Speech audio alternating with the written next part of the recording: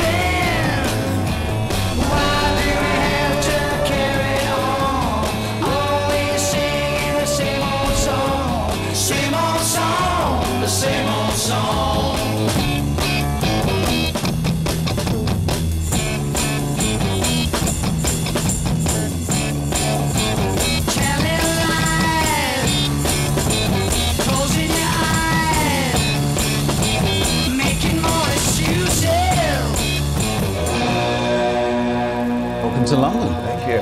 How was your journey? When did you get in? I got on Friday, Andy, and it's official now after, I don't know, a few dozen stops in London over the years. I'm now a crime statistic. I was mugged. You were mugged? Get away. I came out of a posh restaurant, picked up my phone. As soon as I put it to my ear, 3 punks came. One of them grabbed it and ran. There weren't 3 really, it was just one. Yeah, it was. You're already embellishing this story, I know you are. No, nicked my phone, as it were. And wow. It took me, I was with a buddy as soon as the phone disappeared. It's a race to try to turn this thing off. Yeah. And the thieves weren't particularly sophisticated. The first thing they did was order a 24-pound order of Krispy Kreme on Uber Eats. Can't make this up. They did spend 20,000 pounds within the first 15 minutes at the Apple store. Wow. Before everything was shut off. And, I'm still dealing with the aftermath now, but I went over to the Apple store on Regent Street. Yeah. Got a new phone, and the guy was just like, listen, we see this a dozen times a day in front of this store. And he said, somebody steals from you, you can't do anything because you become the assailant. Yeah, well, that is true, yeah. But honestly, it's a safe city. Anyone watching, it never happens. That's never happened to me. No? Wow, I'm sorry to hear that. Yeah. Wow. Hey, chaps. Sorry to interrupt. Can I get you anything to drink? What would we like? I think it's been a long day. I'm going to start with a coffee. Yeah, I'll get a cappuccino, please. Cappuccino? Just black. Black coffee. Any sugars? Not for me, thanks. And some sparkling water if I can get one too. Sparkling? Yeah, please, yeah. Magic. Be right over. Thanks. Yeah, it's, London's always been a safe city. I've never had an issue. A German friend of mine says, don't wear a watch, don't, hide your money. And he didn't warn me about the phone though. No, it's a safe city. Yeah. You just got unlucky. I did get unlucky, for sure. Which makes me think of, you at Rentokil, you guys are always talking about safety, right? Yeah. After this happened, I thought about, in North America, I can literally think of dozens of companies where the owners and technicians have concealed carry permits to carry firearms. Wow. I would imagine Rentokil North America doesn't allow technicians to pack heat. I don't think that's in the company policy, Paul. No. Yeah, we're certainly good at killing things, but not that way. No. So when you're talking about safety, you're more concerned with falling off the roof or those sorts of things. But for me, I'm passionate about safety, and for a very, very good reason. So years ago, my company, I worked for a chemical company, and the business that I ran was in explosives.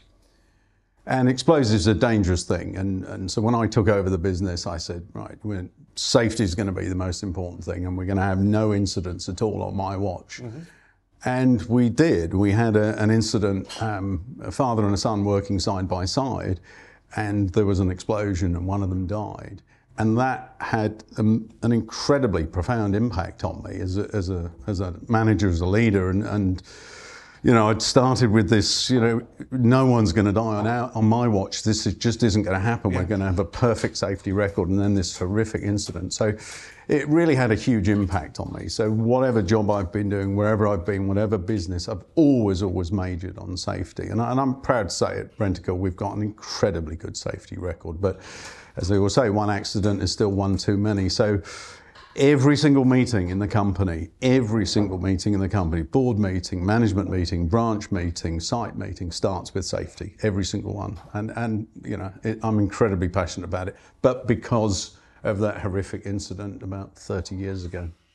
Well, you know, from an acquisition side, you guys are the only acquirer in the industry that every time we're doing a deal, you send folks out to do safety audits. Yeah. You're looking at signage, you're looking at the equipment they have, you're looking at the shoes. You guys come in, you issue all these brand new company shoes to folks. Yeah. Well, the reason for that is I've long since held the view that if you show me a company that takes safety seriously and has got a great safety record, I'll show you a successful company. Very rarely do I see, you know, companies that are great at safety and they're not very good at anything else. But plenty of times I see companies that don't take safety seriously. Well, what else are you not taking seriously? It's about the most important thing. It's cornerstone, right? Yeah, it absolutely is. You know, we want everyone to go home safe at the end of every day. So it's one of those sort of little litmus tests, you know, what's the safety standards like?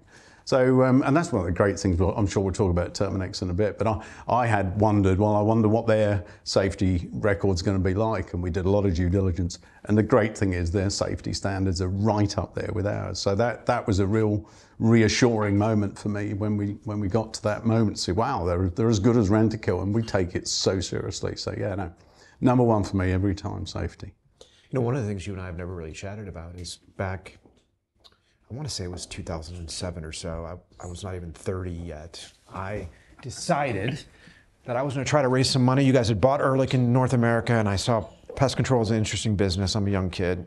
I decide, okay, I'm going to track down Alan Brown. I'm going to send him a letter.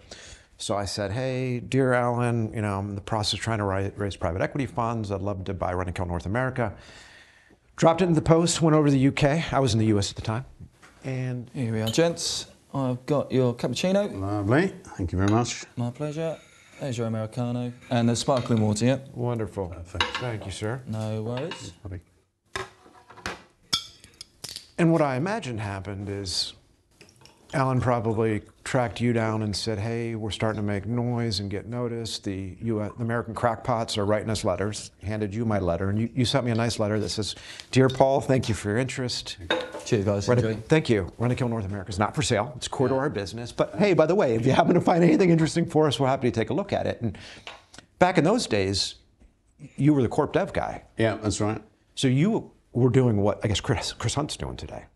Back in those days, probably much. I was going to resist the temptation. No, just I was doing it, but better. No, so I was doing it differently. Yeah, no, that's absolutely right. So take me back though. I remember you were at, what was it, ICR? Is that the name? ICI. ICI. So you got your start as an M&A attorney. Well, I suppose I'll go back, if you want to go back to the ancient history of, you know, my I'd like to go back to a 5-year-old Andy Ransom. 5-year-old Andy Ransom. I'm not sure I can remember that, but I'll do my best. Yeah, look, I mean, I was brought up in a tiny little village, about 500 people in the village. My dad was the village postman. Oh. My parents didn't own their own home, didn't even own a car, actually. So I went to this tiny little village school, then I went to secondary school, which wasn't very good, and then I moved to a different part of the UK, where I went to another school, which was even worse than the first one. So I had a you know, reasonably It was a lovely upbringing, a wonderful upbringing, but a pretty down to unremarkable. Unremarkable, and schooling was equally unremarkable. You know, I was going to leave school at 16. I hadn't done particularly well, and I'd got a job, and I was going to leave, and then one day I discovered that all my friends were staying on to do the sixth form, as we call it, and I thought, well, I don't want to be left behind, so I went back to school. Finished up and I did really well. And then I went to university, studied law, and I did well doing that. And then I became a lawyer, started in a London law firm, and then I joined this big chemical company. And one thing rolled into another, and I suppose my time at ICI, I mean, I'm a deal guy, I'm an M&A transaction lawyer, and I did that for years and years and years. What I found, though, was that for me, I was a decent lawyer, but I wasn't a great lawyer. But I was good at the transaction side. I loved the negotiation. I loved the deal. And you still do. I still do. I'm an absolute deal junkie. I can't get enough of that. And then on this one fateful occasion, I was walking down the office one afternoon, and I saw the fax machine going. You remember a fax machine? Fax was coming through, and I picked up the fax off the fax machine, and I read it, and oh my God. We were being sued. My company, chemical company, was being sued, and Johnny Cochran, who'd just won the O.J. Simpson case, was suing my company for billions. What the hell? What was this all about? And it was all in relation to the Oklahoma City bombing. 168 people were killed in that incident, the biggest terrorist incident on US soil at that time. And McVeigh and Nichols, if you remember, they were the guys who planted the bomb and caused this explosion. They'd used our chemicals, they'd used our fertilizer chemicals, the ammonium nitrate, to create the bomb. And Johnny Cochran brought this multi-billion-dollar lawsuit. And even though it was good, you know, I wasn't a litigation lawyer, I wasn't an American attorney, I looked at that and I said, you know, I just want to be, I want to defend this. This is outrageous. I want to do this. You never stopped and said, well, maybe I'm not the right guy to do this based on my experience? Well, yeah, I'm sure I did. I'm sure I did for many occasions. I probably thought I shouldn't be doing this. But it was important to me, and it was, yeah, so I went to my boss and I said, look, I want to defend this. And he made all the arguments, you know, why it wasn't a good idea. But I moved the family to Canada. We lived in Canada for a few years, moved to America. And I spent 5 years defending the company against what was an outrageous lawsuit. And so that sort of took me away from mainstream deal making. It took me into a different world. I ended up running part of the business when I was in America, came back. I became head of M&A. And then as these things happen, you know, after a wonderful 20-year history of doing all sorts of things in the company, we were taken over. Yep. And that was a sort of, well, okay, what do I want to do? Do I want to be a deal guy? Do I want to be an attorney? Do I want to be commercial? And there were 5 of us running ICI at the time, and 3 of us sort of got together and said, well, maybe we could continue working together as a team. And one thing led to another, this Rentokil thing, well, no idea what this is about. This came along, and 3 of us came into the company. So I guess I got lucky, because when I came into Rentokil, they gave me all the stuff they knew I could do, the deal stuff and the legal stuff. And they started to give me, I and my colleagues started to give me some other responsibilities. And about a year in, I got pest control as the business to run. And instantly I knew what a special business, what a special industry that was. And so it's quite gradual, my move from deal making and corporate development and legal and all of that history to I just landed in the right place. And it was such a different business from what I'd been used to. That was about coming up with product and selling great product. This was all about people. And that was the minute I knew, wow, that I found my natural home. This was a real light bulb moment for me, a very different type of business. Well, you know, look, Rentokil was a very different business then than it was today. When you came on board, I think that was around the time of the CityLink troubles, right? Yeah, excuse me, good coffee. Yeah, that was the back end of the CityLink parcel carrier loss-making business, losing £50 million a year, I think it was. Didn't you guys sell it for like £1 and the assumption of debt or something like that? Well, we sold it for £1 and we never got paid the pound. Okay. So, I got a long memory. You didn't hire debt collectors for that? No. So when you came on kind of in the mid-2000s, I mean, could you have imagined back then, obviously Rentokil's a very different business now, but if you think about the Andy Ransom that was doing corp dev and a variety of other things versus where you are now at the helm of what's one of the largest service organizations on the planet, really. I mean, did you imagine that you and your team could potentially take Rentokil to such scale? It's a difficult one to answer because did I actually sit there and envisage that that's what we'd go on to do? No. But would I have thought there's any reason we couldn't do it? No, I didn't. What was really clear was that the pest industry is an incredible industry, and Rentokil had a fabulous position within that, and it had pockets of brilliance, and then pockets that hadn't really been looked at and nurtured for many years. It hadn't really had the investment in technology, it hadn't really had the investment in innovation. But at its core was this kernel of brilliant people, passionate people that had been in the industry for years. And so there was definitely really good raw material to work with.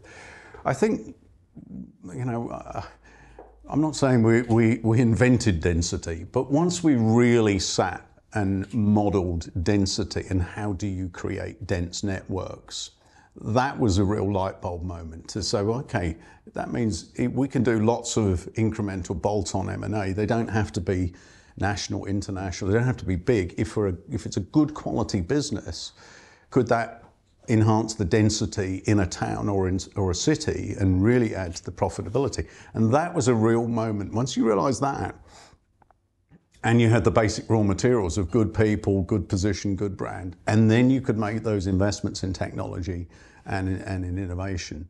Well, that became the reality. That became, what the plan was, the right way plan, as we call it.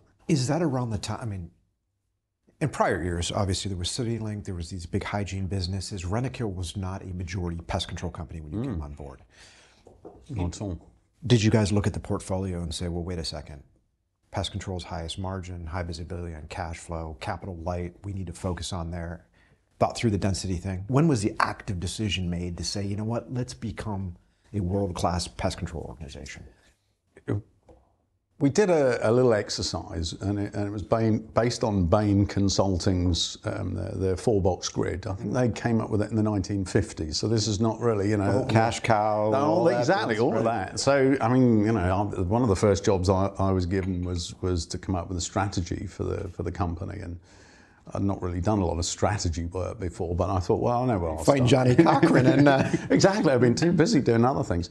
But I took the Bain 4-box grid, and exactly, we sort of worked out, well, which are the businesses we shouldn't be in here at all? Which are the businesses that are low margin, low growth, and really haven't got any great potential? And they're the ones we need to get out of.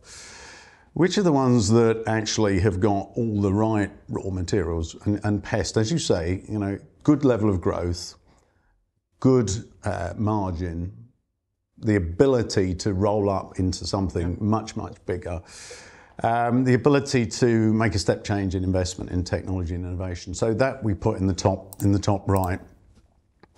And then hygiene, which if we had more time, we could talk a lot about in hygiene.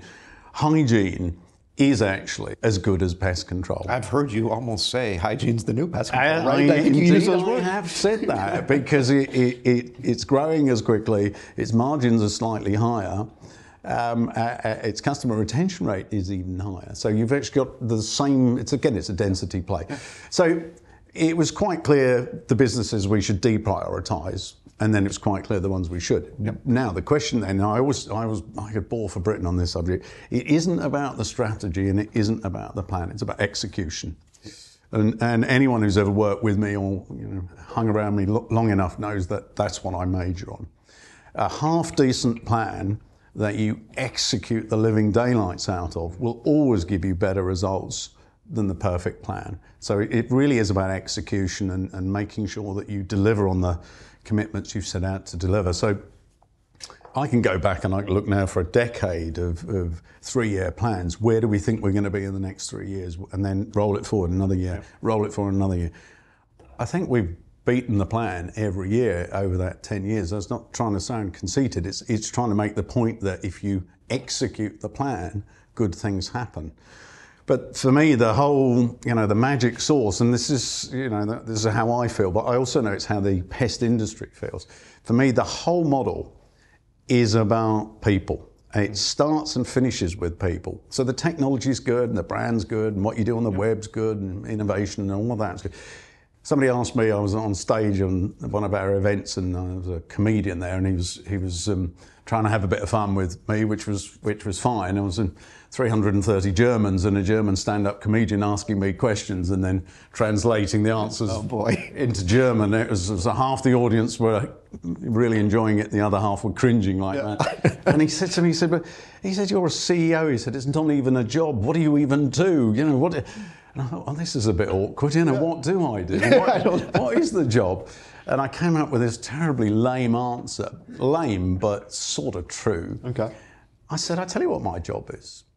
I got to get 58,000 people out of bed every morning. I got to get them to work. I got to get them to do an amazing job for their customers. I got to get them to do it safely. I got to get supervision. Without supervision on their own. I got to get them to do it happily. Then I got to get them home again in the hope that they come back to work the next day. And it was a really lame answer. But in that little anecdote is the kernel of what I think the business is all about. If you can find good people, engage with them, inspire them, give them good training, encourage them to develop their careers with you, stay with you longer, good things happen. And that's the key to execution in a pest business and a route-based business. So that's really what I've majored on. If anything else about the last 10 years, what do I think I've done well or haven't done so well? I would say working on culture, working on people, has been the most important thing that I think that we've done at Rentokil, and I'm very, very proud of what we've achieved there. We don't just talk the talk. I mean, you guys have won so many, best workplaces awards, which is really quite surprising. It's a pest control company. Like, how can it be such a great place to work? So what are some of the things that what are some of the initiatives that you guys have done over the years to really make sure you're putting your colleagues first? I came up with this thing. I didn't come up with it. When I worked in America, in my old company, I had a project called Employer of Choice. And I thought, I quite like the sound of that, Employer of Choice. Yeah, that means people want to come and work for us. So we sat down and did a lot of work with our colleagues and say, well, why do people want to come and, why do they want to stay? What is it about the job and what is it about pest control? What is it about Rentokil that cause people to want to stay? So we put a whole program. It's less about initiatives and it's about creating this culture and this nice place to work. And people say to me, what's it like at Rentokil? And I always say the same thing. It's a really nice company. It's nice people. Nice is very much underrated. So we're trying to create this warm, collegiate environment, supportive environment that we help each other. And that goes an awful long way. But there's a very hard-edged side to it as well. We measure a lot of things. I can tell you we've got 2,000 branches around the world. I can tell you, well, don't ask me, but you'll test me out. But every single branch around the world, how many vacancies we've got in each branch, in each role, how many people have applied for that job, how many days has it taken to fill that? And we track that. We've been tracking that for years. So you can see trends in any city in the world. So you can actually see, is there a problem in the Shanghai branch, or is no? It's always been challenging. It's the same in the Bay Area of San Fran. So the combination of a supportive culture where we spend a lot of time, effort, and money on training. We promote from within. We really try not to hire from the street. We promote every time there's a vacancy. Promote from within. But also we track and we trace KPIs over a long period of time so we can see, are we improving? We've invested a huge amount in training, frontline training, management training, and that's really, so we're investing in people. I mean, those are the things that we've done. I mean, you said quite rightly, we've won awards. We won, Indeed, we won the award for the best employer in the United Kingdom, and Apple came second. You were in the Apple store over the weekend, and you see, so how does pest control? It's really by working on that culture. We're trying to be a good, supportive, nice place to work. I hear it a lot. I mean, last time a couple months ago, I was having a beer with Chris, and I said, why don't you leave, the UK is cold, it's dreary, it's high today. Taxes. Why don't you leave that place, go to the Gulf, pay no taxes, make more money? You got another run on you. And he said, Rentokil's really a lovely place to work. I just couldn't see myself anywhere else. You're trying to tap up my people. I just was, steady now. I like to test the waters just to see what's going on. But yeah, and one of the nice things, and again, it's back to execution. If I look at my team, the global team around me, there's an awful lot of longevity. People have tended to build their careers here, and they've tended not to move on. Now, you can argue that, sometimes they should leave. One or two times you'd say, well, it'd be good if somebody moved because then it allows someone else to come through. But if you've got a business and you're trying to do, as we are, a consistent execution model, having people that have been doing it for a number of years, and you see this typically in the industry, people who stay in the industry, is really, really helpful for that execution. So having people that have been with us 10 years and know what they're doing, they don't need a lot of interventions. Yeah. Certainly makes my job an awful lot easier, but it also means the reliability of that execution is so much higher. Maybe you lose a bit the margins because you've not got the latest thinking from somebody joining from outside the industry, but I do think that counts for a lot. Well, I think that's a great case study in juxtaposing Rentokil with Terminix, right? There was a lot of new people all the time from outside the industry with a bunch of brilliant ideas every 18 months. When I think about Rentokil North America, you hired John Myers. He's been at the switch now for how many years? 14. Okay. 14, 15, 14 and a half came out. Did you hire John? Yeah. Yeah, you came on a year before he did. Yeah. That's right. So you hired John. When I look at what Rentokil has done, versus like an anticimex. Anticimex, I think, made an error, and this is my opinion, in the North American market by putting sending a Swede over. A brilliant guy, but very culturally different. And I think a lot of foreign companies, a lot of American companies make that mistake, sending Americans over and vice versa. But was that a specific decision to hire an American to run an American business, or did it just work out that way because... I think it just worked out that way. I mean, John was the right person at the right time, but what's interesting, when 14 years ago, our revenue, North America would have been a couple of $100 million, yeah, 200 something like that, 250 maybe. And I think, we've grown, John's grown, the business has grown, but the management team has grown tremendously as well. And I'm not a big student of business. I don't read a lot of business school stuff, but I do remember reading years and years ago Jack Welch in GE, and he said the key to being a successful leader is surround yourself with people who are better than you, and then get out of their way and let them get on with it. And that's more or less what he said. And that's really my management philosophy. So you mentioned Alan, my predecessor. Alan was a bit more central command and control. I'm a little bit more laissez-faire. I don't think people would recognize that description of me, but I don't try and do John's job for him. I hold John to account, and then John surrounds himself with a great team, and that team has evolved over the years as well as the business has got bigger. And then, with the wonderful merger with Terminix, we've now got an even bigger, more impressive North America team. So no, we didn't set out and say, right, we need an American because it's America. But I think he's the right person and has done a super job over the last 14 years. I mean, I worked in Canada and America, and they got used to the accent. They figured it out eventually. So. Yeah. Speaking of the Terminix acquisition, at what point in time did you make the decision in your mind, I'm doing this? I first looked at Terminix over a decade ago when they were owned by CD&R. Mm-hmm. I went to New York. I can't remember the year exactly, but I went to see CD&R. And I took a look at it. We couldn't afford it, and CD&R wanted to do the float in any event, but it was the first time I looked at it. I see it as part of my job to know what the competition is doing. So it wasn't just Terminix we were looking at, but I've looked at Terminix many times over the last 10 years and tracked them very carefully. Known most of the senior management over there from one time or another. Yeah. A few months into Brett's tenure, that really was quite a green light for me, because my biggest worry, when you put two big businesses together, there's two reasons why big mergers go wrong. Mm-hmm. One is cultural misalignment, and the other is poor execution. So I didn't know Terminix well enough to know whether the cultural alignment would be as it needed to be.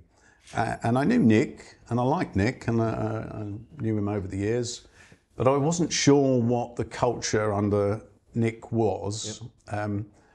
But I started picking up intel, rumours, whatever, that under Brett, it sounded like we were drinking from the same, fountain or whatever. He uses different terminology to me. He talks about servant leadership without knowing it. That's always been my model as well. Mm-hmm. So I started to hear things, in one sense, good things about Terminix, in another sense, worrying things, because I kept thinking, well, if they execute, are they finally waking up? Then they're gonna, they'll get away from us. And so I really liked what I heard about Brett and the team that he'd put together. So I suppose, it was a few months into Brett's tenure that I started to saying, okay, there've been discussions in the past, so I knew a lot about the company, but the bit I didn't know was how that culture fit would go. And that's been fantastic. So that was, for me, was the bigger thing I needed to understand. Were we, coming from the same, we've both been around 97, 98 years. Yeah. The companies have got very similar history, but was there a danger of a big misalignment? And once I got comfortable, no, actually, quite the opposite. The culture fit has been astonishingly good. And a lot of that is to the 100-year history, but a lot of it's also for the last couple of years what Brett and his team have been trying to do. So I suppose that's when I really started looking in earnest again. And of course, it was COVID, it was the pandemic, and we couldn't meet. We're doing it all through videos, and eventually I said, well, we're going to have to meet here, and the United States of America wouldn't let me in, so we had to meet up in Toronto. In an airport hangar somewhere. So that was when we met. So that was 2 years ago now. Yeah. So. Under Brett, he really focused on retention of employees. Yeah. And there was the Terminix turnaround playbook where he wasn't going to go out and just buy a bunch of stuff and do what folks in the past have done. I mean, is Brett's playbook still in play now as part of Rentokil with the Terminix organization? It is, it is. I mean, it's one of the neat things about the merger, arguably the neatest thing, is because, being a deal guy and having done a lot of merger type activity in my time, quite often the financial case for the merger is made out of synergies and savings. It's all about, how many heads can you cut. Yeah. This was different. This was Terminix with the leading brand, residential and termite brand in North America, with a big position in resi and a big position in termite. And then here's Rentokil, who's got the leading global position in commercial with a big brand in commercial. So you've got this incredibly complementary fit. And as we've gone into it, in bringing the businesses together, Brett's position has been, hey, we're not going to try and tell you we think we know how to do commercial better than Rentokil. Let's just take the Rentokil playbook and we'll adopt that. Yep. And we've, to a greater or lesser extent, we've taken a very similar position with resi and termite. I mean, termite we were always small in, and resi, it's only in America we're big in resi. Outside of the United States, we do some resi here in Australia and a few other, but it's not as big a market. We've always been the commercial outfit.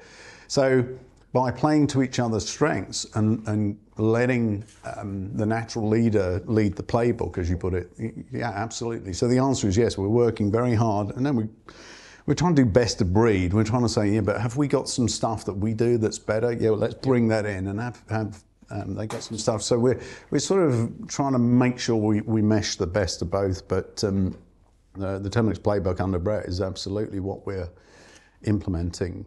I can imagine that, you mentioned the brand. I mean, clearly in North America, Rentokil has, for over a decade now, been an amalgamation of a variety of local brands. Yeah. Of course, Rentokil, the name, is not nearly as known in North America as Orkin and Terminix. So I got to imagine that the brand was an important aspect of this acquisition for you guys. Yeah, look, for me, it comes back to what I was saying earlier, philosophy. It was about people. And so you mentioned colleague retention. If I had a single thing that caused me to worry about putting the two organizations together, and I'd get asked this all the time by investors, what keeps you awake at night? What are you concerned about?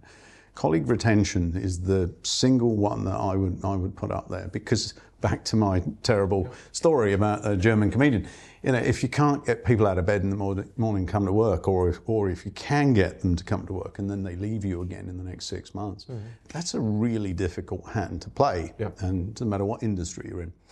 So that for me was really where my focus was, much less about brand and all the other things and synergies. That I knew that would be good. And the question is, could we together, address that and make that better? And I'm feeling really, really good about that. So the brand was, it's a wonderful brand. It's got the best brand recognition in pest control of any brand in the United States. So, but yeah, no, it's a wonderful, it's a power brand, as we call it.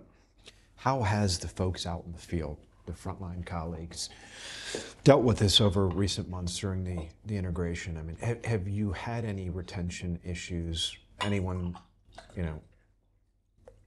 waves of exodus because I don't like Rentokil or I don't like Terminix or? No. It is funny though. It's a funny old industry, isn't it? 'Cause I suppose all industries are the same. I had some. One of the investors about 3-4 months ago saying, "Oh, we hear people are leaving the company," and I went, "Well, where are you hearing that?" And we're hearing it. We're hearing it, and I said, and I tracked it down, and it was like 6 people, 6 people that we've invited, made available to the market, as they say. No, it's been good. It's been really good. So colleague retention is up in both businesses, and that takes some saying. So frontline colleague retention has improved. Needs to improve further, but that's improved. Management retention's great. Obviously, you do have to make changes when you bring big businesses together. So some people have had to leave the company. Some of that has been voluntary. Most of it's been voluntary, but nothing out of the usual. So no, I'm actually delighted with where we are on colleague retention, but it's still one of the biggest opportunities to get the overall frontline colleague retention across the combined business up to the sort of levels that we want it to be. I would say is probably the single most important focus for me over the next couple of years. How have you dealt with, the harmonization of comp structures across, Carefully is the answer. Well, where we're at the moment is we've done a lot of work on the benefits piece. Outside of America, people don't know what I'm talking about. And you all know what benefits are, but we don't use different language over here. So with things like medical and dental, things like paid time off, things like all the ancillary benefits, we've done a big piece of work and we've moved on that already. So we're well on the way to harmonizing benefits.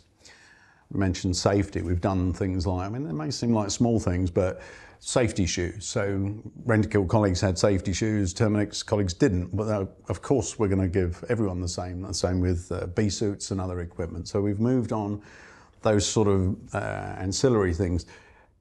Pay plan is in scope, but the answer to that question is carefully. You don't mess with pay plans in route-based businesses and pest control without a lot of care and attention and thought. So we will be moving, and we will be moving to a single pay plan, but we'll do it carefully. We've got a pilot going, we'll get through that, we'll learn from the pilot, we'll make some changes and we'll move.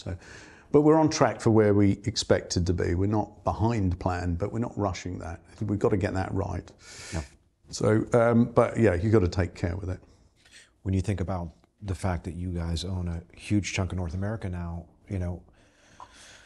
Since the acquisition of and more acutely starting in around 2012, 2013, you guys have been on somewhat of an acquisition tear, particularly in North America, right? Yeah. And, you know, I would imagine. It's not been bad for you, Paul. No, it's been great. That's why after our coffee at the end of the day here, I'm buying you the pint this time around.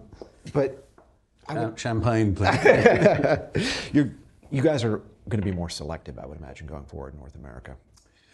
Yeah, look, I think, as you say, we have been doing a lot of acquisition. We're not the only ones, of course. You know, our competitors have. Private equity's gotten very busy in that space. But we've got a lot to do in the next 2 to 3 years. We've got a lot to do to integrate across the two businesses. And that's going to keep us busy. But we're pacing ourselves. We could rush this. We could say, well, I'm going to crash it together in 18, 24 months. I don't think that would be a good plan. So we're going to take 36 months to put them together. Now, at any one point in time, that may mean that certain different parts of the business are cup-tied. You know, they're just going to be so busy on that we really shouldn't give them something else to do, like integrate another business. On the other hand, big chunks of the business will either already have been integrated or not yet slated for integration for another 12 months, which means we're going to have opportunities. What I'm not going to allow to happen, if there's a must-have asset out there and it's an asset that we've prized for years and we've been working on it for years and we know, I'm not going to let that, I'm not going to miss out on that, because once it's gone, it's gone. But Unless it's acquired by a financial sponsor. Unless it's acquired by a financial sponsor, in which case, you know, we'll make an appointment now and then come and see us in 3 to 5 years' time, I guess. But if there are, and we all know that sometimes they're more sort of nice to have. Yeah, that's a good business, but it doesn't, you know, it doesn't tick all of the boxes. We'll probably pass on some of those in the towns or the cities where we're already incredibly busy. Must-have deals will do. Now, if the must-have deal comes right on top of an integration, we'll just incubate it. We won't integrate it. We'll run it as a separate business for a couple of years, and then we'll come back and integrate it in a couple of years' time. So, and then the other thing, of course, is we're in 93 countries around the world, and 92 at the moment. There's some terminix integration in a few markets, you know, Ireland, Sweden, Mexico, Honduras. But the vast majority of our markets, we're, you know, totally open for doing acquisition. So probably means we'll do a little bit more outside of the States, outside North America, and a little bit more in hygiene and well-being, while we're giving ourselves a little bit of space in the States. But as I say, I'm not going to miss any must-have deals in the US. But you're kind of running out of inventory, so to speak. I mean, there's a scarcity of premium assets now in the pest control space. I know they regenerate and all that, but between Anticimex and Rollins and Rentokil and now the financial sponsor season, you know, there's not, you know, I have these conversations with Alex all the time about the fact that even in North America, you've got some old businesses, you've got some interesting ones, but you don't have the supply of quality assets that you once had just a few years ago. Yes and no. I mean, you know, I think you're right. Certainly at the top end, and we all look at PCT 100, right? So at the top end of PCT 100, there's been an awful lot of activity by definition. If you look at the bottom end of PCT 100, the smallest company in the PCT 100 is still significantly bigger than it was a few years ago. Correct. So it is regenerating. And many of the smaller ones will go on to be medium-sized ones, and several of the medium-sized ones will go on to be great quality companies. The other thing that is worth remembering is the vast majority of companies that have come into the Rentokil family, when they were trading on their own, were probably doing 10% operating margin. Yeah.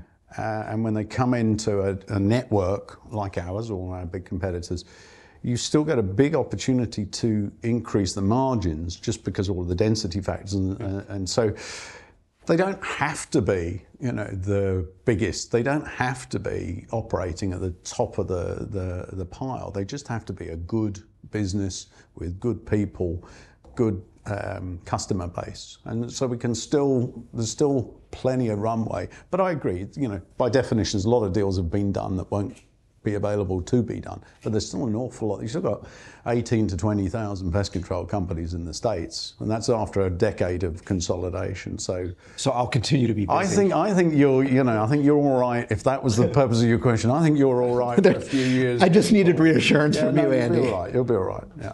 You know, since you've come on at Rentokil, you guys have focused on innovation and technology, I think more so than any other player in the space. And I'm not just talking about, tech-enabled pest control. I'm talking about, I remember back when we did the VDA deal. That was the Vector deal. Yeah. And I remember sitting with John and sitting with Alex, and we spent a couple of months going over it. And John didn't want to do that deal.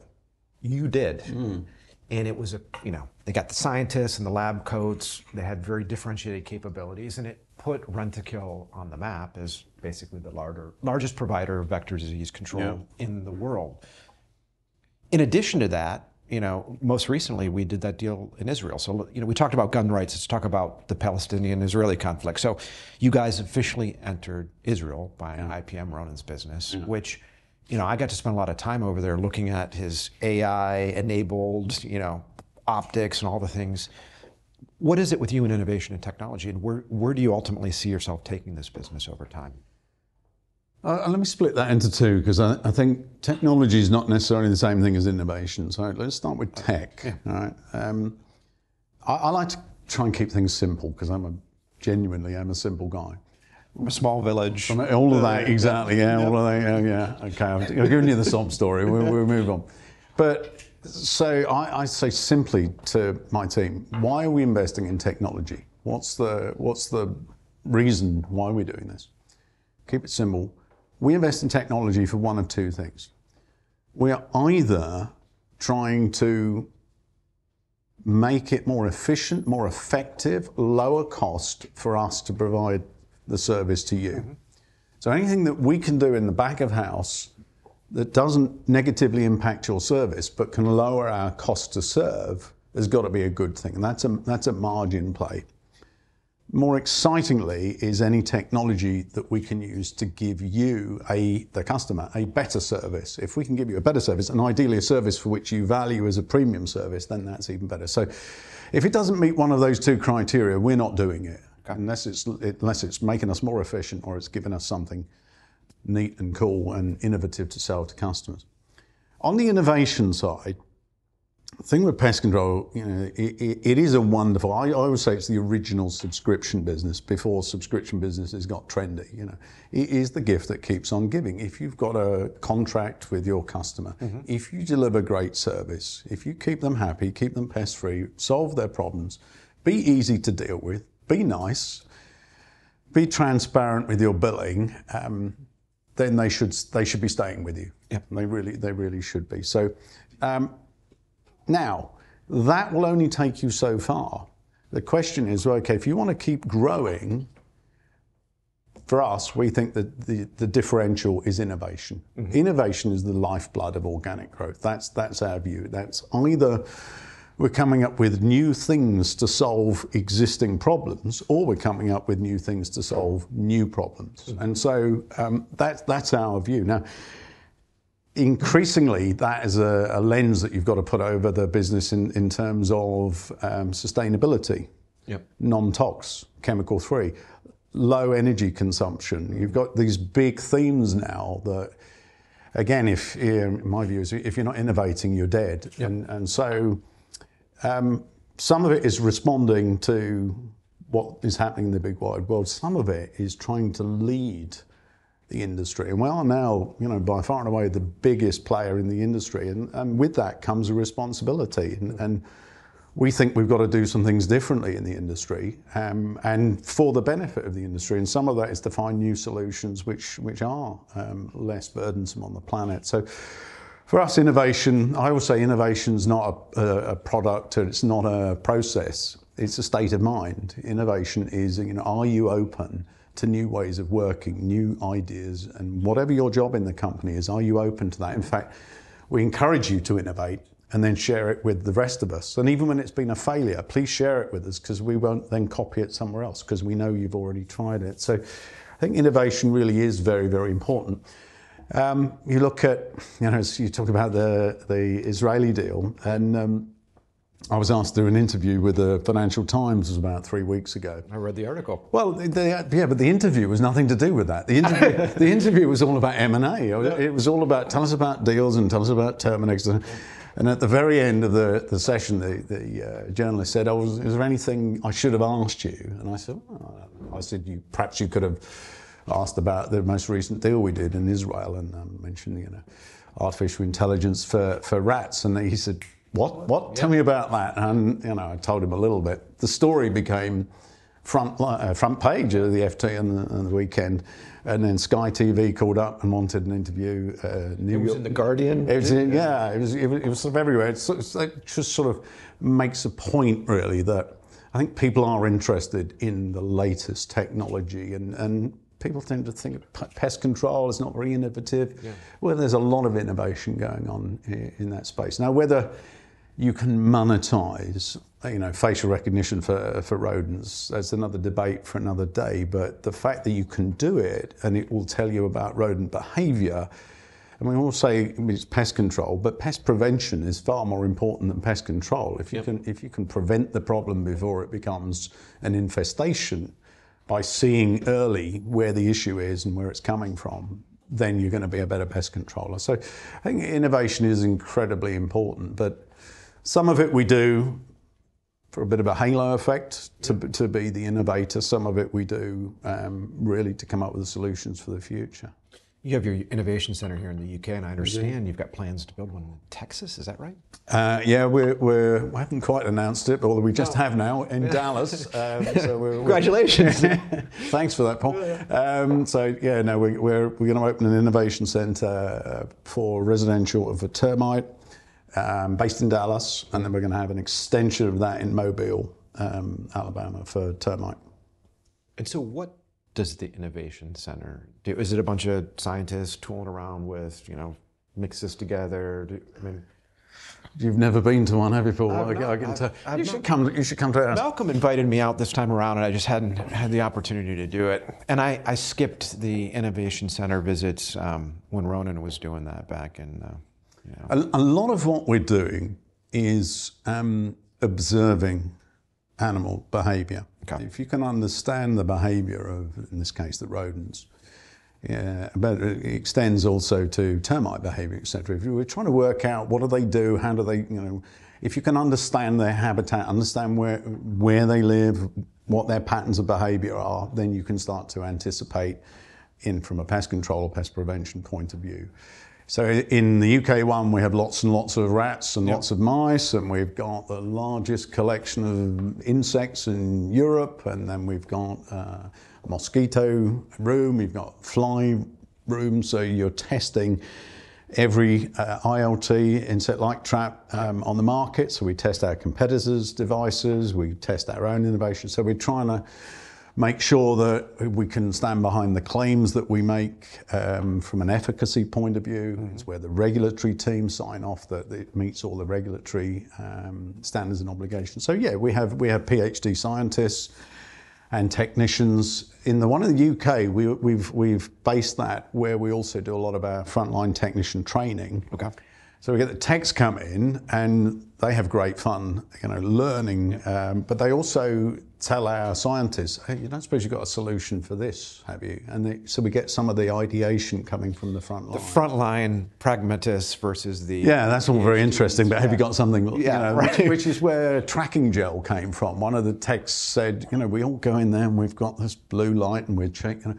And we came up with this because one of the techs said, why can't you come up with like a tracking gel so we could see exactly where they've been and just shine the light on it, that sort of thing. So, but it's, I was in our tech centre about 4 years ago and I was talking to the guy who was in charge of it, and he was incredibly excited. And he said, you won't believe this. He said, we've worked out that fleas are attracted to a certain spectrum of light, and here's the spectrum, and I'm like, well, it is impressive. I said, can you tell me how much work we do for flea control?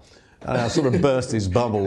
No, we don't really. Yeah. There's not a market, and so I have to be the the miserable guy says, no, we're not doing that because we'll only invest in things back to, can it lower our costs or is it going to represent an exciting market opportunity? Mm-hmm. There's so many cool things that the scientists have come up with that we've said that the market's not big enough for that. We won't make enough money. But so we have to have this very hard-edged commercial side to decide what are we going to work on. But that would be the same idea in the new facility in the States, but we're going to focus there on resi and on termite. Okay. And so over here in the UK, we'll focus on the commercial side. Got it. And we'll keep the rodent centre of excellence here in the UK, and we'll be working more on flying, biting, crawling insects in the States. It was interesting doing the Israeli transaction, but it made me start to think about how you guys grow around the world. You've got pest control in your other business lines. It appears to me that you try to identify a country that, although it may be a little bit premature today, it's got some promise. Yeah. And you want to plant a flag there. Even if you, I don't know, make up a small country out in the middle of nowhere, you buy a small business there, and now you've got Rentokil, and you can grow as the economy grows and develops. Is that kind of your philosophy, or how do you identify markets? No, it's good. It's a good point. I mean, I mentioned earlier, we are in 93 countries. Mm-hmm. So there's really two sorts of, maybe three, acquisitions we look for. Mm-hmm. Keep it simple to start with. First one is density building acquisitions in the cities, and it's very much a city-based game. And you shouldn't think in continents or countries, think in cities. When we went into Brazil, we went into the top 3 cities, rather than trying to get pan Brazilian coverage. So the first one is, if it's a city we're already in, can we find nice bolt-ons? Because they give us density, and that's wonderful. So that's the easiest, if you like. The second one, you talked about planting flags, but so we have this thing called Cities of the Future, and we've worked out, not sure, which of the cities are going to be mega cities in 2050. Which are the countries that we think are going to have differential growth, but within the countries, which are the cities that we think are going to have differential growth? Because I pretty much can guarantee, if you can show me a country with really good GDP growth, I can show you cities will be growing faster than the average GDP, and I can show you that pest control within those cities will be growing faster than the city GDP. So you've got real opportunity for growth. So for those countries, we've got the list of the cities that we want to go after. Okay. Now, within those cities, can we find the best pest control company, or the second or the third best, but not the 50th best? Right. Can we find someone who's really, really good, that's got that local reputation? They've probably been doing it for a few decades. If we can win that, we probably then change it to Rentokil brand name, and then we go back to category 1. Now we've got the first one, can we get the second and the third and the fourth within that area, because now we've got density. If we're right, we won't be right every time. By 2050, we're going to have an incredibly profitable and very dense set of operations in a bunch of cities that, frankly, in 2050 will be very well known because they're mega cities, whereas today they're not quite as well known, which means it takes us into some territories that some other people will feel a little bit more queasy. We've just gone into Pakistan. I used to run my old business in my old company in Pakistan. I know the country well. Pakistan as a market is not for the faint-hearted. We've gone into Lebanon, and we've gone into Argentina, and some of these will not be instantly successful overnight. But if we get that densification, urbanization, fast GDP growth, and build up over time, I think those will be incredibly exciting opportunities, and that's what we're doing around the world. But you got to weather some storms. I mean, I think you guys closed the Boker acquisition immediately prior to the government issues in Lebanon. Lights turning off and and look, some of the markets you could. There'll always be a reason for not doing it. Yeah. I mean, Argentina, I've been looking at Argentina for 15 years, and not sure, and we've gone in, and because now it's looking a bit, but it'll be all right. Yeah. It'll be all right if you take your time horizon out to 2050. these will be successful. And even if a few are not successful, and the majority are, the value creation opportunity on the majority dwarfs the one or two that are not successful. So you have to be, you have to be prepared to accept that you're not going to roll 6 sixes, as my old boss used to say. You're never going to get it right all of the time. But if you're so concerned about the downside, you'll never make any progress there at all. So I think that's the approach we've taken, and I think we can only be judged on that one in about 10 or 20 years' time, not in the next 6 or 12 months. But I actually think that will be incredibly exciting. And again, these are markets, not every time, but very often these are markets where there's less competition down there. So I wouldn't see too many people knocking on the doors in Pakistan when we were down there in terms of our normal competitors. Which I think is also interesting as well. So it gives us, some opportunity to build scale in those markets, perhaps a little bit more easily than in the markets where we're butting up against the usual, characters. Being a publicly traded company, oftentimes executive management's focused on the near term. It makes a lot more sense in the near term today to go out and do incremental deals and cities, the add-on, the density plays, right? Yeah. Whereas here at Rentokil, you guys are clearly doing those, but you're also saying, okay, let's look out 10, 15, 20, 30 years and start to plant these seeds now, which I don't see many others doing. Yeah. And look, I've only done 2 jobs I did 20 years at the last company. I've done 15 years so far at this one. So I'm a long-term thinker. Unfortunately, a PLC or public company, you've got to do both. Yeah. You got to do both, because if all you're doing is the short-term stuff, then one day that might run out. Yeah. So you better be thinking on the medium and the long term. So I think it is important that you do both of them.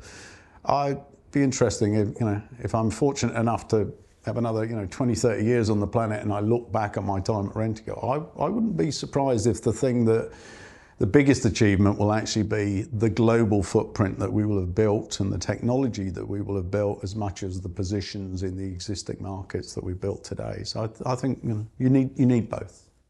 As you enter new markets, is pest control always the edge of the wedge, or are you also looking on, sometimes you enter on a hygiene side?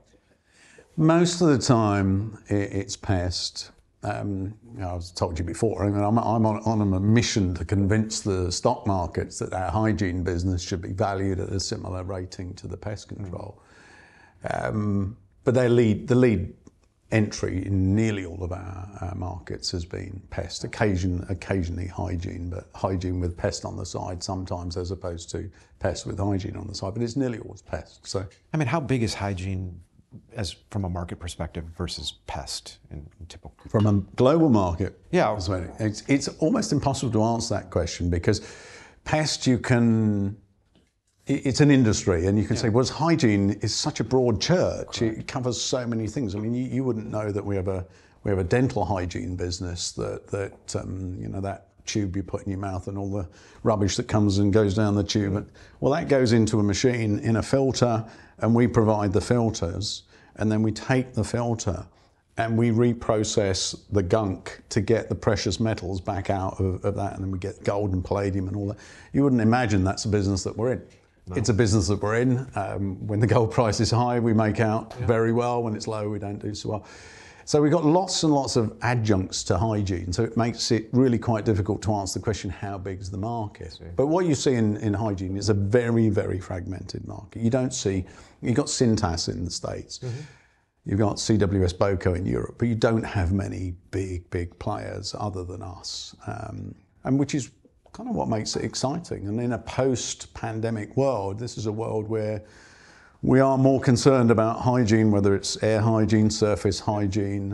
It is an opportunity. So we're putting a lot of effort in there. We've not spent as much in the M&A space by a long way as we have in pest control, but there is an opportunity to continue to build that. And would you say there's as much opportunity in hygiene from an acquisition perspective as there is in pest?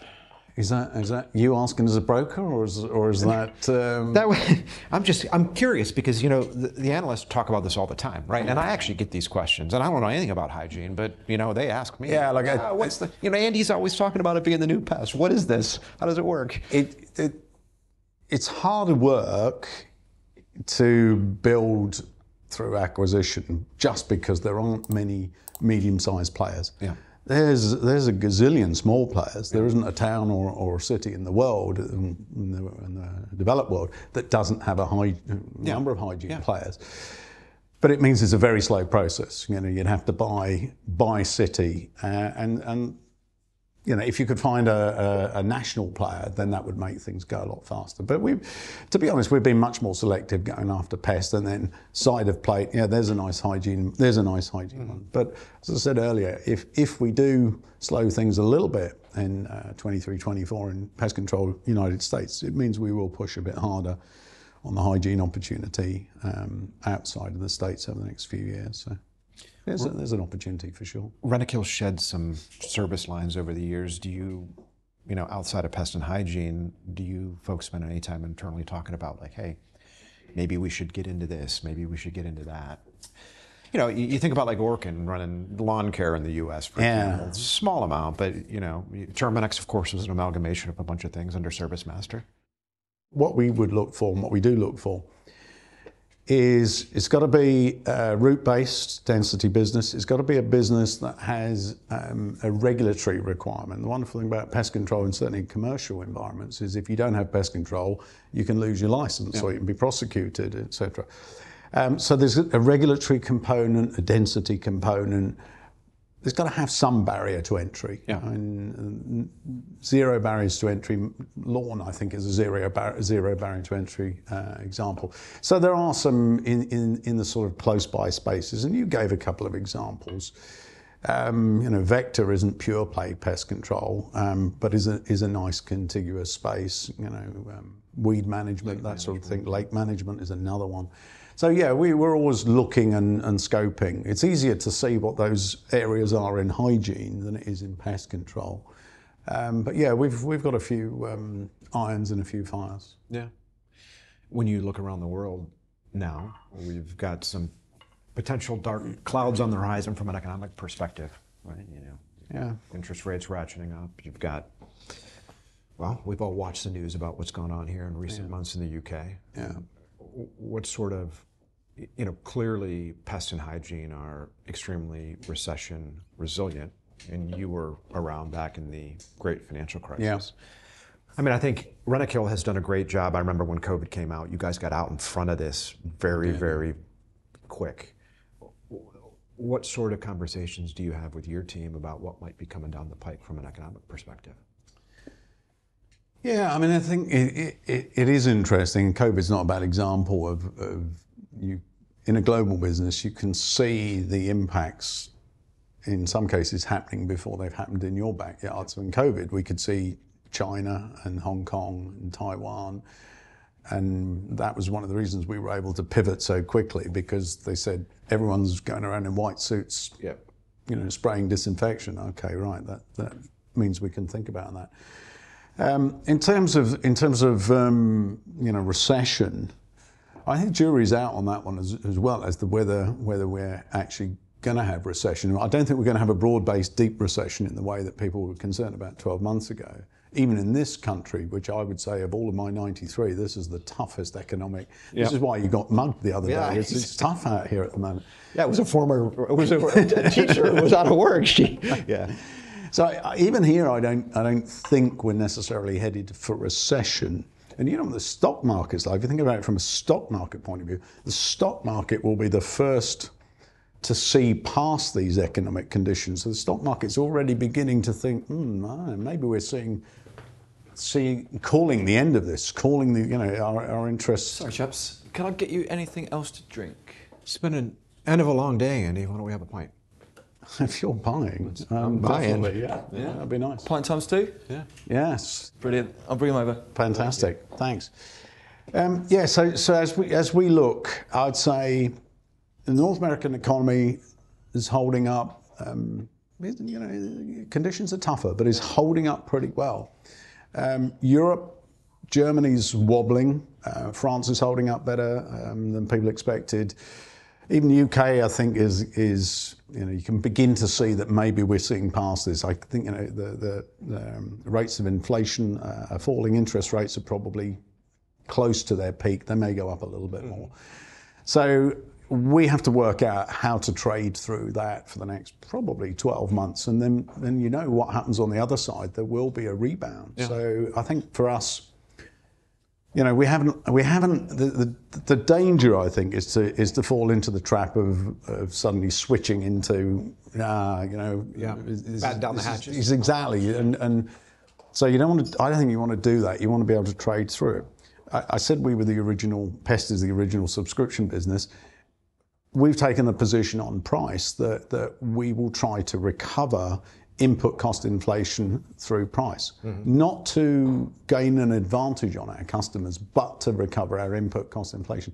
And as we see those input costs beginning to abate, then our position on pricing will abate accordingly. But the last 12, 18 months, we've done a very, very good job on recovering input cost inflation. And I think you can see that, you know, beginning to come off a little bit. So I suppose I'm on the bullish side of where the economy is going.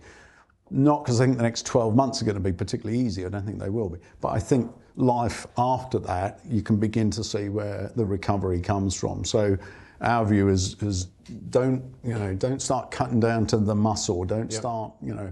And I've seen other companies that they back off on things like training. We've never backed off on training, even after 2008. You always invest in people and always invest in the growth side of the business. But you just have to be a bit smarter about where you put your capital to work in recessionary times. But I'm reasonably bullish, if I'm honest. Yeah. Switching topics here to something more interesting. You know, I wrote that note about your Taylor Swift Swiftie. Did you read that little poem, that little sonnet? I read everything that you put out. Chaps. Cheers. 2 pints of Moon Law. Thank you, Joe. Excellent. Enjoy those. Thank you very much. Cheers, Paul. Cheers, Andy. Yeah. So, I don't know if Brett's really a Swiftie or he was saying that to try to be cool. You had already admitted I'm not sure. I'm going to get sure I'm making myself look cool. Let's be very, very clear. My kids think this is madness. So how'd this all come about? Oh, I don't know. I mean, I do listen to a lot of music, and normally when I go to the gym, and I just put stuff that I like on, and I guess I've always quite liked Taylor Swift, going back, all those years when she was country and all the rest of it. But I had this shocking statistic during lockdown 1. I got the thing from Spotify, and it said at the end of the year that I was in the top 0.5% of Swifters, you know, people listening to Taylor Swift. You beat out millions of teenage girls around exactly, the planet, right? Exactly, which is a tragic thought. And then 12 months later, they sent me another email saying I was now in the top 0.25. I'm in the top quarter, which is really, really is tragic. I took my daughter to Wembley, football stadium, when Taylor Swift played 3 years ago. And I remember I went to the gents, I went to the urinals, and the urinals in Wembley is huge. I mean, it goes on, there's a wall. I was the only person in the gents. I mean, basically, there were not many middle-aged men, you know, with prostate conditions, going to a Taylor Swift concert. But no, what can I say? I've loved her for Security years. didn't pick you up and say, "What are you doing here, buddy?" It was worse than that, because I actually took a photo of it to post it to my family and say, "Look, how sad is this? I'm the only bloke at the concert." I don't know what I can tell you, really. It's strange. She comes from Reading, Pennsylvania, which of course is where Rentokil comes from, Ehrlich land. So. I can't make that as an excuse. But, no, you can't. But how's the beer, by the way? I'll take it today. It's fantastic. And speaking of the beer, this is, what do you call this? Guy Ritchie's Boozer? This is Guy Ritchie's Boozer. Yeah. The great Guy Ritchie. I'd never heard the term boozer until this morning. Is that right? It was the first time, yeah. Yeah, I don't know where you've been then. No, I guess I'm staying away from the booze. You know who Guy Ritchie is, right? Indeed, I can't understand any of his films. I don't know what people are talking about. Exactly, then you've understood them. Gypsies. What are you doing, Potter? Get out the way back. Can't really understand much of what is being said. You tell me. They are proper sort of East End villain type movies, and we love them. What's your favorite Guy Ritchie film? Probably Lock, Stock, Two Smacking Barrels. Outstanding film, but I do love The Gentleman, which is the most recent of his big movies. So I'm not sure. I mean, health warning. The language in that film is pretty shocking, but I do love it. He's he's quite the character. He was married to your very own. They lived in well, not so far from here, but yeah, no, he's a very cool character, and just been talking to the barman who said he does come in here from time to time. So I'm waiting any minute now for him to join us, Paul. Yeah, so, we might have a better chance of getting Taylor Swift in here. Well, you could do that as well. You could do that as well. And if you can get me a couple of tickets, I'm sure with your contacts. But see what we can do. There we go. Well, Andy, it's been great catching up with you. It's always good to see you. Buddy. Yeah, it's been really good. I've enjoyed it. So glad you're having time and a good time in London, apart from getting mugged. Yeah. Yes. Cheers. Cheers.